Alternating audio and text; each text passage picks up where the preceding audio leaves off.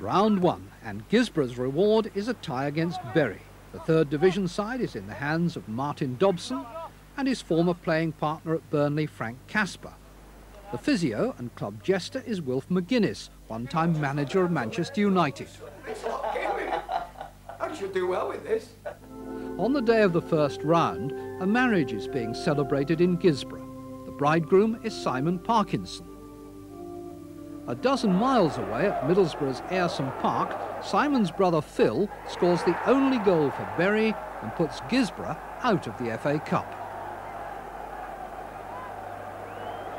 In the evening, Bury's best man and the Guisborough groom are reunited at the wedding reception. Guisborough Town will go on to win the Northern League Cup.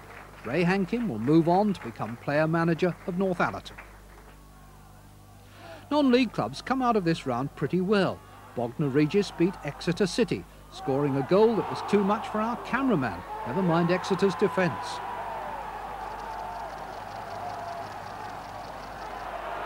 Runcorn in yellow shirts just beat the clock in beating Wrexham.